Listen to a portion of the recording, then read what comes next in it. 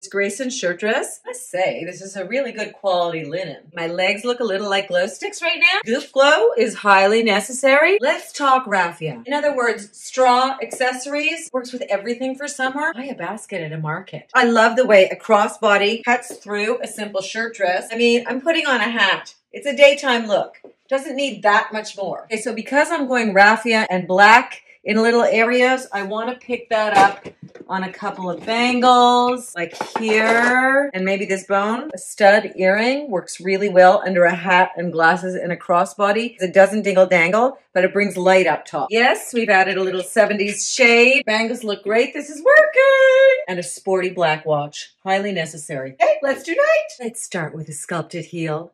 Okay, I can only stand in them for 10 minutes, so let's do this quick. I want to try and do a very Lulu de la Falaise, Saint Laurent kind of feel. Vintage wood bangles with chinoiserie elements. Taj Mahal on my finger. So let's recap the night look. Firstly, Lulu de la Falaise was a muse of Saint Laurent, and he did a fantastic safari collection. So I thought I'd do a little ode to the 70s with the headscarf and also get some use out of the blowout. Added the hoops, got rid of the glasses, can't see. Anywho, this is working quite well. Look at this bag. Vintage, snakeskin, horn, and metal. Thank you very much. And so yes, in conclusion, the only thing I'm missing is a Saint-Tropez tan.